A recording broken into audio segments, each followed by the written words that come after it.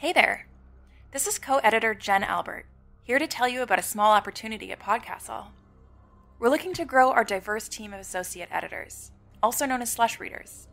These heroes help us tackle our dragon's hoard-sized pile of short story submissions.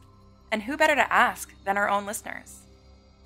As an associate editor, you'd be reading incoming submissions and helping us decide what stories we publish, working to shape PodCastle for the future. Plus, slush reading is a great opportunity to level up your own writing while reading some truly fabulous fantasy fiction.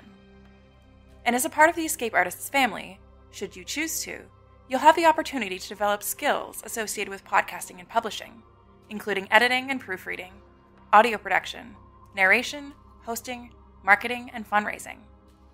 If you're interested, send us an email at editor@podcastle.org for more information. You have until April 6th to apply. Now, on with the show.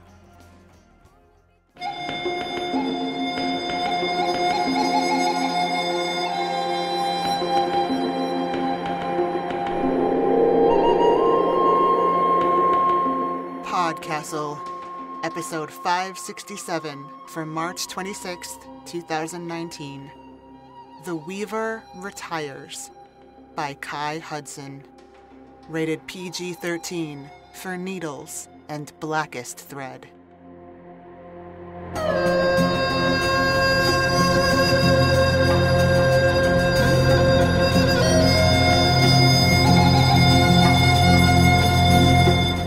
Hello everyone, welcome to PodCastle.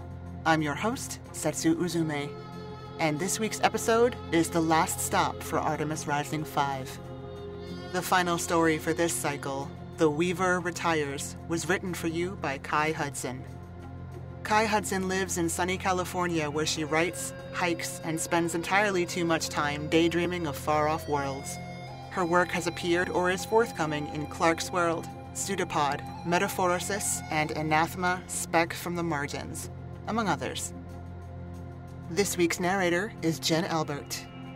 Jen Albert is an entomologist, writer, editor, narrator, game player, cosplayer, streamer, reader of all the things, and haver of far too many hobbies. Jen somehow became co-editor of her favorite fantasy fiction magazine and podcast, and she now wonders if she's still allowed to call it her favorite. She is a production editor at Toronto-based book publisher ECW Press. Jen lives in Toronto with her very large, very hairy German Shepherd. And now, put the camera down and enjoy the story. The Weaver Retires by Kai Hudson. Read by Jen Albert.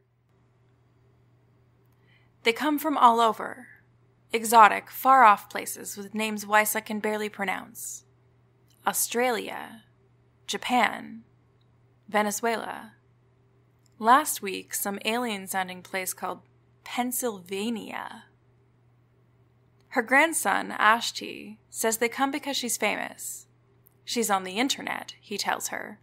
This great big place like a temple in the air, full of books and magazines anyone can read at any time. Apparently someone wrote about her a few months ago, and that's why people come. She doesn't mind it so much. They break up the monotony of the day, when she comes back from feeding the pigs or killing cockroaches with her sandals to find yet another foreigner sitting awkwardly with Ashti inside the hut. Today, it is one of the ones with skin like someone dusted him with bread flour, with a balding head and damp patches decorating his brightly colored shirt. A fat woman, presumably his wife, slumps in Ashti's usual chair, fanning herself with her hat. Ashti has politely moved to the floor. "Ah, Ima," her grandson says, rising upon her entrance. "The foreigners don't move. We have visitors." She's always amused when he uses that word. When Wysa was little, visitors meant aunts and cousins from the next village over, or perhaps traders from afar, their donkeys laden with bright plastic toys and exotic candies that burst like bubbles of honey on her tongue. If they were really lucky, visitors meant a small group of slightly bedraggled people, lean and dusty from travel, who smiled with gaps in their teeth and offered, in exchange for food and lodging, her absolute favorite thing: stories. The weavers, as they were called, were a spectacle throughout the village. A visit from them meant hot food and laughter shared late into the night, music and dancing around roaring bonfires, and of course the stories. Flashes of light and threads of darkness twisting through the air like errant snakes, setting their hearts afire with tales of brave warriors and faraway battles, great floods and seasons of bountiful harvest. If Weissa had been very good, her mother would let her have a story, and many a time she would fall asleep in an adult's lap as dawn broke over the horizon, dizzy with the magic of her skin. Weissa nods at her grandson and starts across the hut, intending to fetch the small cookie tin sitting next to her sleeping mat. The white man, however, heaves himself up with much effort and stands in her way to jam his hand forward.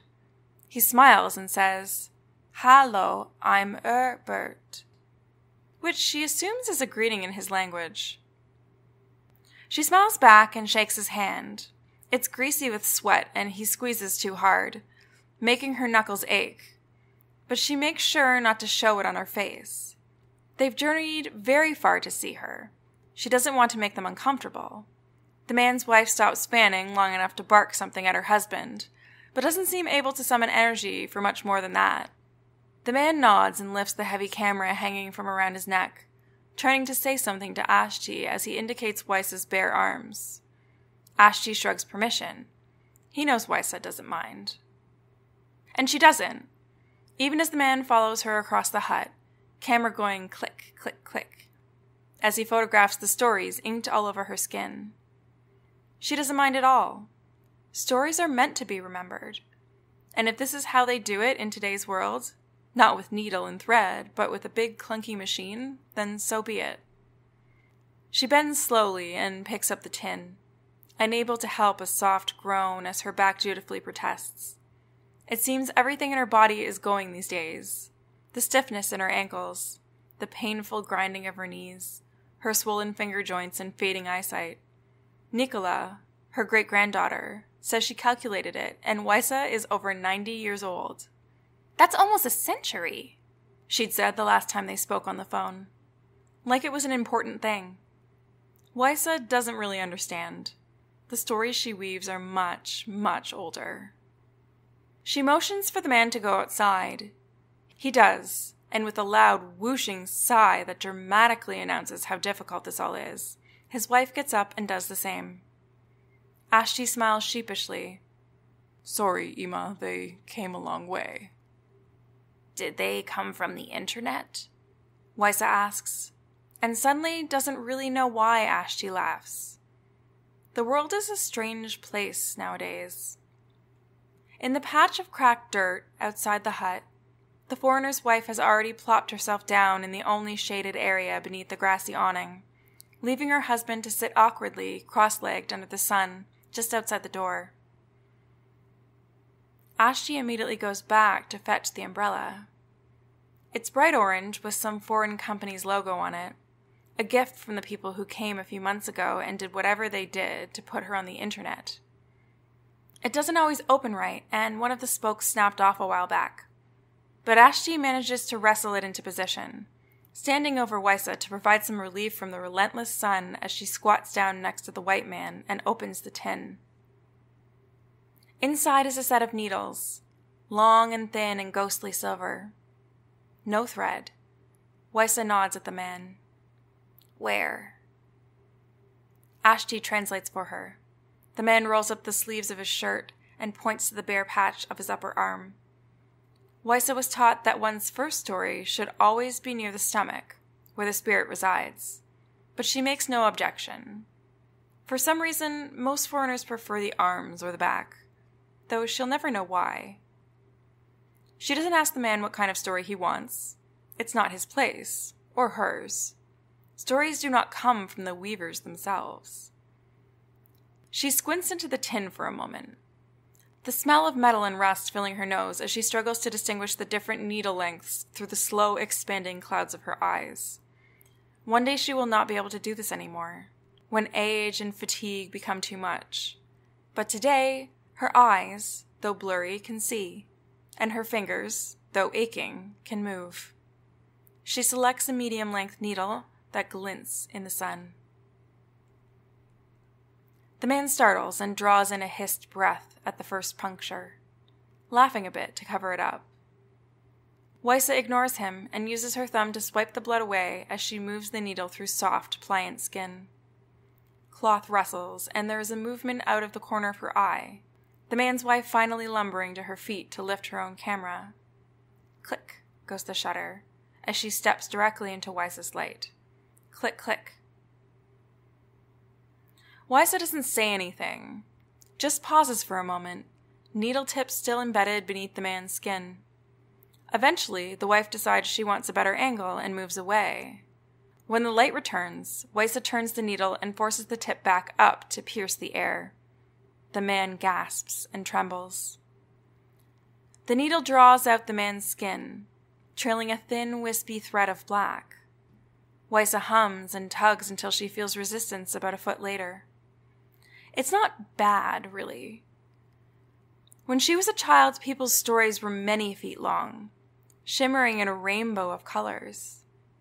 Weissa's grandfather only ever had one story, but it took 3 days to complete and splashed color from his cheeks all the way to his ankles. By comparison, Weissa's longest story only took 1 night, running from the base of her neck down to her left hip. The foreigner's black thread shimmers weakly in the sunlight. His wife gasps and quickly snaps pictures. Ashti read Weissa a few articles from the internet in the beginning. People with faraway jobs, living in faraway cities, with faraway ideas about what it means to weave. There were many photographs of her work, and these people claimed the story was in these images, that if one were to squint and study hard and long enough, one would be able to see a neat beginning, middle, and end in the blocky lines and nonsensical shapes drawn into dozens of people's foreign skin. They are wrong. Every weaver knows the story is in the thread. The man has an odd name, Herbert.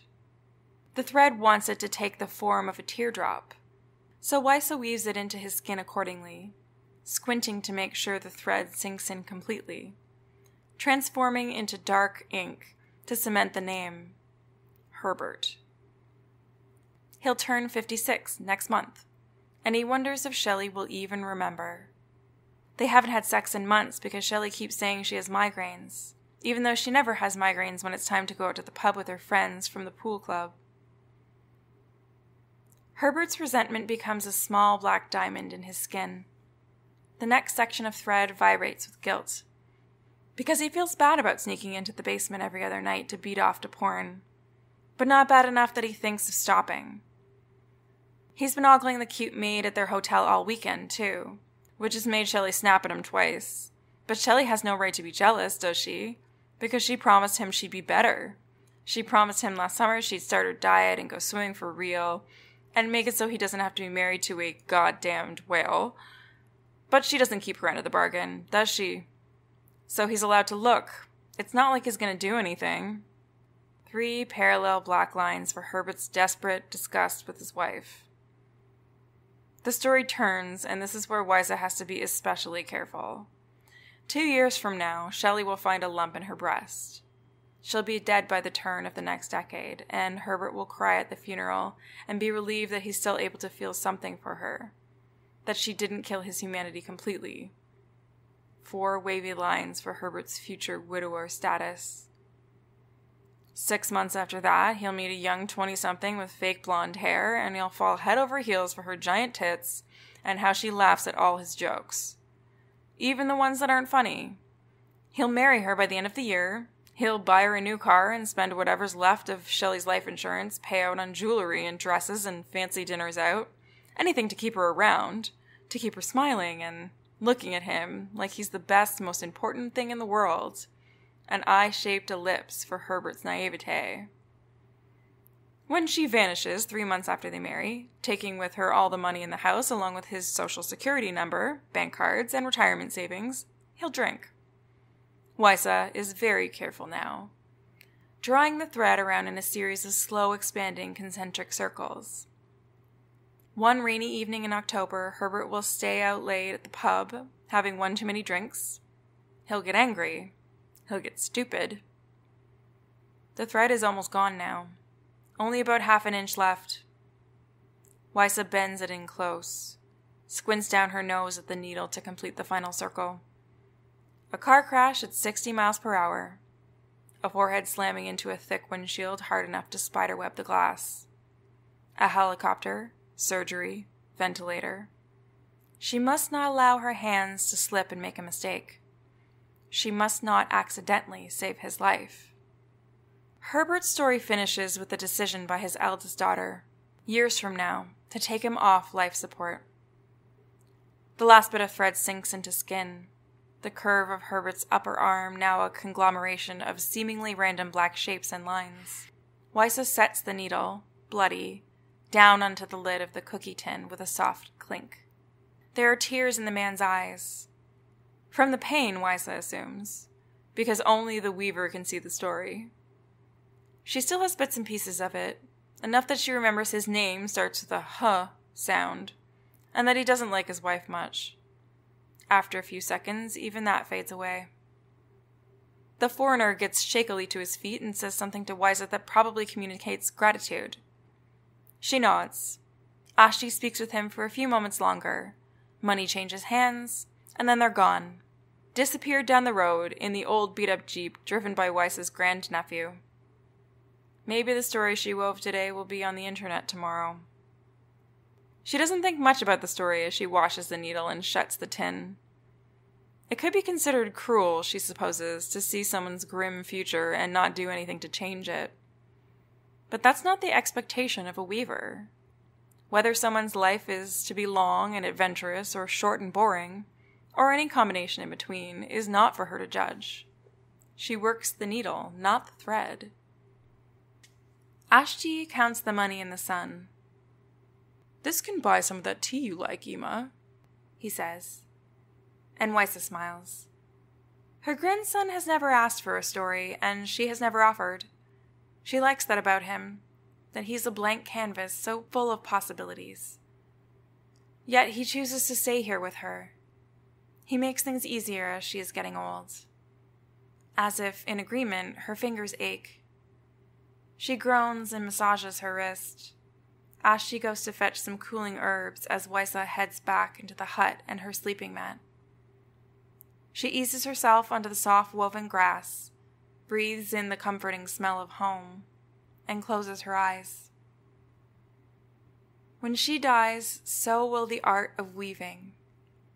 That is not so bad. The world has a story in and of itself, and she is just one part of it. She takes that comfort with her into sleep. She dreams of a story. She is young, lithe, beautiful. Her skin shines clean, ready for the thread of her life. So she draws it from herself, and it is a beautiful glimmering red, the color of celebration. And so long it reaches all the way to the stars, buzzing with anticipation. She grasps the needle and weaves, in and out and up and down, through the canvas of her skin. Pictures of dragons and monsters and great houses in the sky. Handsome men and dancing women, and festivals full of music and more food than she could ever eat. The story of the world, and she has been blessed to carry it.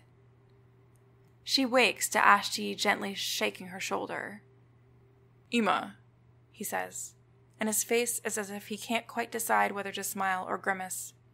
"Ema, wake up. Nicola is here." Wysa blinks the wisps of sleep from her eyes and slowly sits up. It is late afternoon now, the sun slanting in through the door of the hut, and she can see her visitor sitting in the corner, half in shadow, half in light. She frowns and beckons. "Come here, child." Her great-granddaughter shuffles forward obediently, and Wysa's heart sinks. Nicola's left eye is swollen and purple. She cradles her arm to her chest, and even with the cataracts, Wysa can distinguish the deep, finger-shaped bruises there. "Oh, child," she murmurs, opening her arms, and Nicola crawls into them, shaking with tears. Ashti explains in the background, voice a low growl. Wysa can't distinguish the words between her hearing loss and Nicola's sobs, but she doesn't have to. There is a story on Nicola's skin that Wysa doesn't weave, but it's old and deep nonetheless. Nicola quiets after a moment, enough for Wysa to catch Ashti's words. "I'll kill him," he hisses, and he's already standing by the door of the hut, fists clenched, as if the story is already written. As if, in his head, he's already in the city, seeking out the owner of the hand that bruised his daughter so. "I'll drag him into the street and beat him like the dog he is. I'll cut his throat. I'll shoot him through the heart." This only makes Nicola cry harder. Wysa sighs and looks at her grandson. "You can't do that. You'll go to jail, and then who will take care of Nicola?" "And me," she doesn't add. Ashti shakes his head. "It doesn't matter," he says. "He can't be allowed to do this anymore, Ima. And Nicola, why do you keep going back? I told you before." "Stop it," Wysa snaps. And Ashti's mouth shuts with an audible click. She strokes her great-granddaughter's soft black hair and sighs. "We're all tired. Nicola has come a long way. Let's all eat dinner and have some peaceful conversation, and then go to sleep. We can talk about it more in the morning." "But Ima..." "That's all, Nanu." And with that, all the fight leaves Ashti in a breath. His shoulders slump and he nods, turning to fetch the old tea kettle from the corner. Nicola stirs in Wysa's arms. Her great-granddaughter lifts her head and wipes tears from her face. "Don't worry, Amima," she says. And it breaks Wysa's heart how reedy thin her voice is. Fake bravado stretched taut over a yawning chasm of despair. "I won't go back. Not this time, I promise. Me and Diago are done." Wysa smiles at that and hopes it looks encouraging. She gently wipes a last tear from Nicola's cheek with her thumb before resting her hand on the story that starts at the girl's collarbone. Nicola asked her to do it when she turned 16, and it's just a small one, only reaching past the curve of her breast. Wysa wants Nicola to be like her, to have several stories that honor the change and choices she makes in her life. Right now, though, she feels only sadness as her fingers tingle with the echoes of the girl's future. She already knows how this story goes. That night, she can't sleep. Wysa lies on the mat and stares up at the hut ceiling, at the bits of black sky visible through the thick grass. Ashti's snores drift from the other side of the hut, a slow, comfortable rumble. Nicola's warmth settles reassuringly at her side. She turns to regard the girl. Nicola twitches in her sleep now, cries out occasionally even, and Wysa knows this is because of Diego and the meanness in his eyes.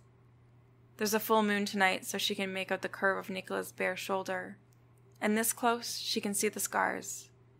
A long diagonal stretch that might have been accidental, and beneath it a ragged, ugly burn that is decidedly not. The anger isn't new. You don't get to be as old as Wysa without having seen things like that sometimes make shudders come down behind your eyes, make you want to lock yourself away from the world for a while and want nothing to do with stories. But that is dangerous too, and Wysa has a choice. Weavers are storytellers, not story makers. Wysa is a medium for a person's story thread. She draws it into whatever shape or pattern it wishes to take. But she never dictates. She never alters the ink. But she loves Nicola, and she's getting old. Perhaps here, on this cusp of night, when the last weaver in the world is in the twilight of her days, something can change. Nicola doesn't stir when Wysa slowly rises off the mat. She is exhausted from her journey, and from Diego before that. Even so, Wysa tiptoes to the back corner of the hut. She feels out the slight depression in the dirt there by memory, and begins to dig. The soil is arid and dusty and throws up the scent of dried-up things. Wysa ignores it. Her hands flare up in pain at the exertion, but she ignores that too, because the object she is looking for is not buried very deep. In fact, there. Cool metal against her fingers. She draws the pair of scissors from the earth and blows on it to get the dirt off. It is made of the same material as her needles, but has seen far less use. Nicola complies with barely a snuffle when Wysa returns to the sleeping mat and gives her shoulder a gentle nudge, encouraging her to shift onto her back. The moonlight reveals her story, all done up in multicolored experiences, and it takes no time at all for Wysa to find the piece she is looking for. A 2-inch-long band of black just above the heart. It sends a tiny fission through her when she touches it. An echo of love, hate, fear, pain, and a mixture of memories, some happy, most sad, and all featuring the same young man with glittering coals for eyes. The thread materializes when she asks it to, lifting up from the skin and manifesting from ink fiber without hesitation. She is a weaver, after all. Wysa bends close. She must be very careful, and make sure to cut in the right places. Snip. The start of the black band. That sunny afternoon in the park when Nicola first looked over her laughing friend's shoulder and caught a glimpse of a toned body and the most handsome face she had ever seen. Snip. The end of the band. Diego's sneering, flushed red face, an instant before his fist ate up her whole vision and exploded the world in bright, white agony. Wysa sets the scissors down and regards the limp length of black thread now, pinched between her fingers.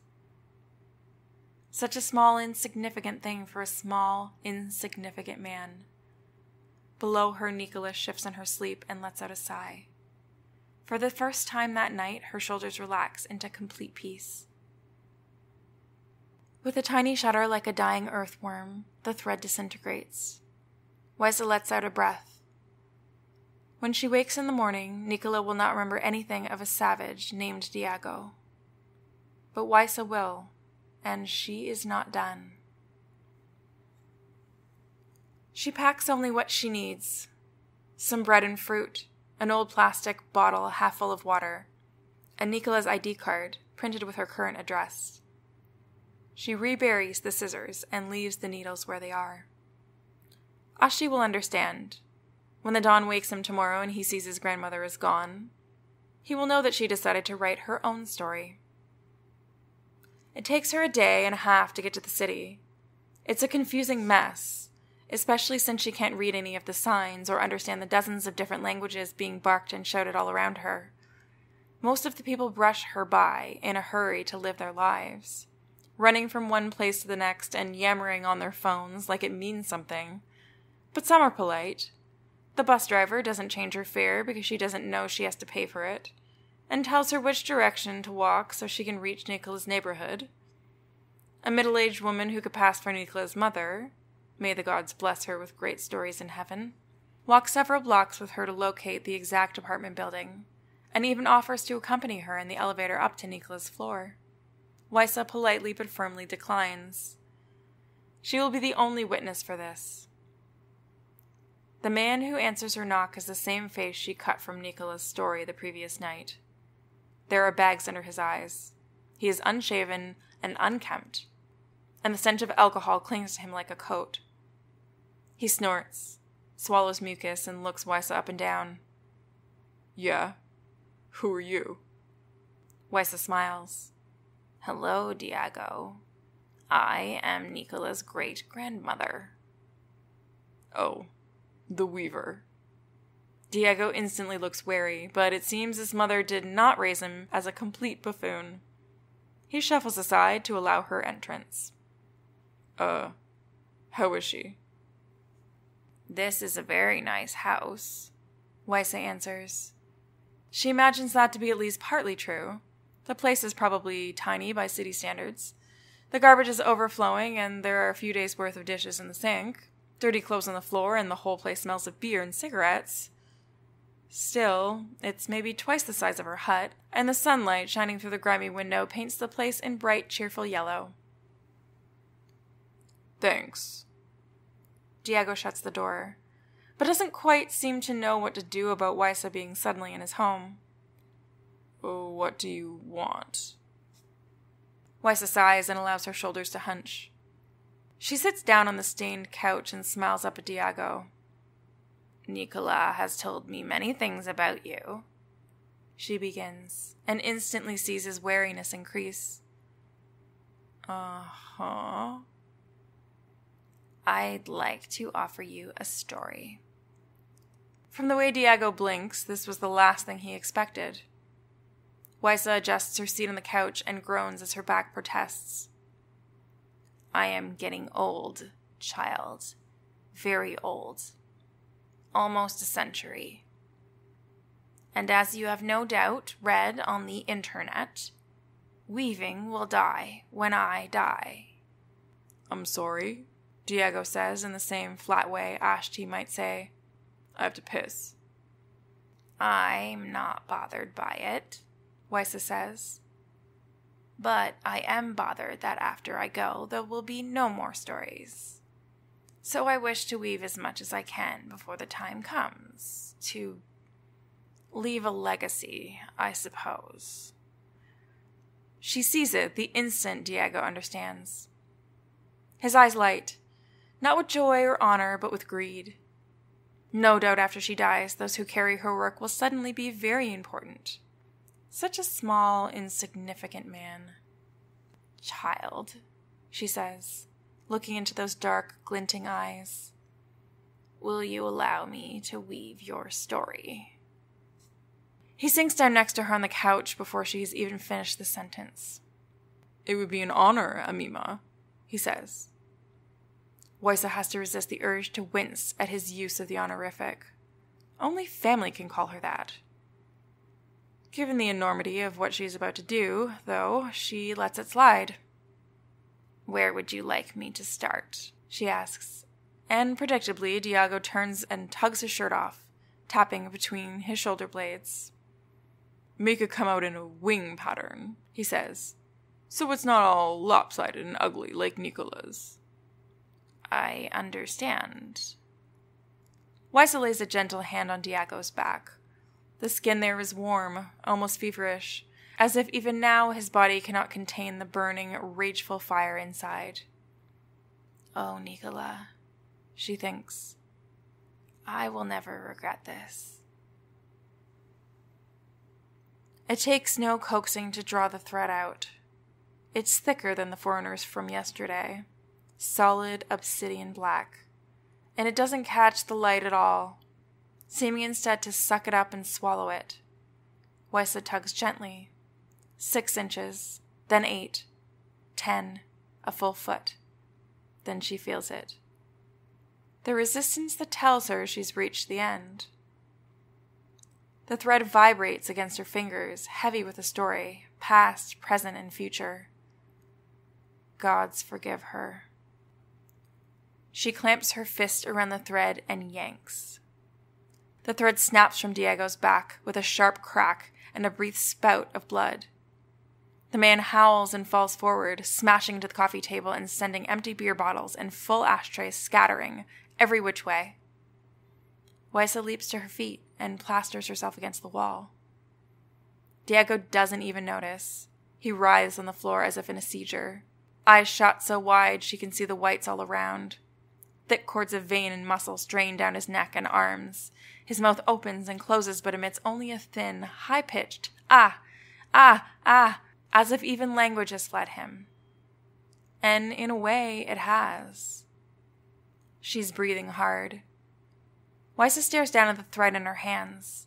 It wriggles like a beheaded snake, twisting about as if in pain, but she keeps her grip on it, forces herself to hold on even as tears perk her eyes. The story sears through her in brief, crazy flashes. Diego as a little boy, screaming as he leaps on his father's back to protect his bruised, bleeding mother. Diego as a teenager, riding his bike as fast as he can, thinking that if he just aims for that wall, that rotting brick wall, and gains enough speed and doesn't stop, then maybe he'll smash and break and everything will end. Diego as a young man meeting Nicola and thinking she's pretty enough. Diego digging his dad's old revolver out of the closet when Nicola tells him she's never coming back, and going to the village where she lives with her retarded backwards country family and shooting all of them in cold blood. Yes, even that shriveled old weaver grandmother of hers. Diego in prison smoking and laughing and playing cards. Diego getting released 8 years later because he knows the right officials to bribe. Diego trying to find work. Diego failing. Diego alone. Diego drinking. Diego getting hit by a bus and bleeding out in the street when they wait for an ambulance that doesn't get there in time. The thread gives one last shudder and goes limp. Liza opens her hand, fingers trembling, and the ugly black thing disintegrates into so much wispy smoke. She looks down once more at Diego, sprawled on the floor, still making those horrible wordless sounds, and she shakes her head. "May the gods bless you," she whispers, "with great stories in heaven." She exits the apartment and shuts the door behind her with exaggerated care. She will never forget those terrible sounds or that awful look on his face. She will never be able to look at Nicola in the eyes again, knowing what she has done.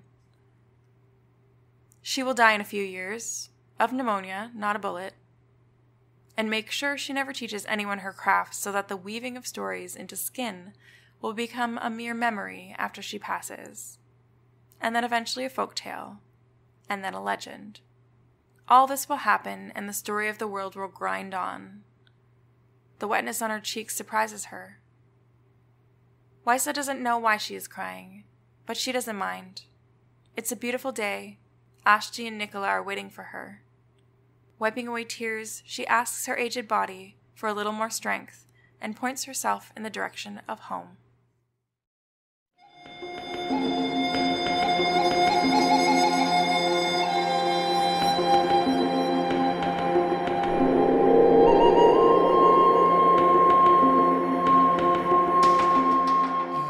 And welcome back. Kai Hudson had this to say about her story. This story was inspired by Fang Od, an almost century-old Filipino woman famous the world over for being the last master of traditional Kalinga tattooing. As such, Weisa's country and language, while entirely fictional, are loosely based on the Philippines, with just a sprinkle of magic. Thank you for that, Kai. This story is fraught, for all the reasons all stories are fraught. Herbert and Shelley have a bad relationship, Diego and Nicola have a bad relationship, but using the same word to describe that dynamic fails to capture the full picture of what's going on. Just like a camera can't fully capture what Weisa does. Whoever made her famous probably didn't understand either. Not fully. For my part, as a white editor, part of my job is to decolonize my perspective, which involves asking questions like, technically, we see Herbert and Diego die on the page, but what is the impact of the way they died, and why they died, given who they were relative to each other in a story that contains Eat, Pray, Love style tourism? The other part of my job is making sure that people who don't look or think like me are there in the room, being part of the discussions and the decisions, because my best efforts to self-educate are still no substitute for lived experience. At the same time, there are other equally important angles on this story. Weisa knew that people wouldn't understand what she was doing, even though she was famous and had an uptick of clients. They didn't really get it.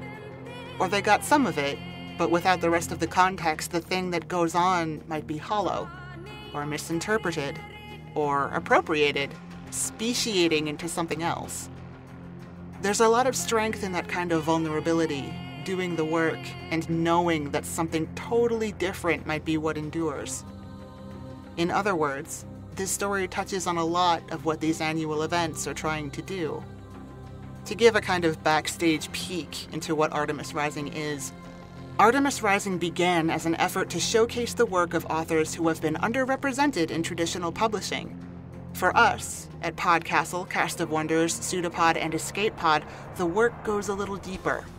Artemis Rising is a conscious effort to put our most dedicated volunteers in the driver's seat. Rachel K. Jones, who recruited both me and Khalida to PodCastle, said that men are promoted based on their potential and women are promoted based on their resume. Artemis Rising is a way for us to put credit on resumes for women, for non-binary folk, for trans folk, people of color, the disabled, and the disadvantaged. The conversation around access and opportunity has changed a lot in the past 5 years, and AR will evolve as part of that conversation. As we close out Artemis Rising 5, please join me in thanking Crystal Claxton and Elora Gatz for their insights, their dedication, and for bringing their perspective to the show. If you liked what you heard, be sure to follow Elora Gatz to Giganotosaurus, where she is taking over as senior editor. And keep an eye out for the latest Crystal Claxton story wherever fine internets are sold. And that concludes this week's episode and this year's cycle of Artemis Rising 5. On behalf of everyone here at PodCastle, our audio engineer Peter Baravesh, our forum moderator Ossicat, our co-editors Jen Albert and Sheree Clark, along with all of our fantastic first readers, Matt Dovey, Arun Jiwa, Aidan Doyle, Ebony Dunbar, Devin Martin, Ace Ratcliffe, Orion Rodriguez, Julian Jarbo, Craig Jackson, Julia Patt, Hamilton Perez, Eleanor Wood, and most especially, Crystal Claxton and Elora Gatz. Thank you for letting us share another story with you. PodCastle is part of Escape Artists Incorporated and is distributed under the Creative Commons Attribution Non-Commercial No Derivatives 4.0 International License. Feel free to share it, but don't change it or sell it. If you like what you heard, head over to patreon.com/EAPodcasts and subscribe. We'll be back next week with another tale. See you then.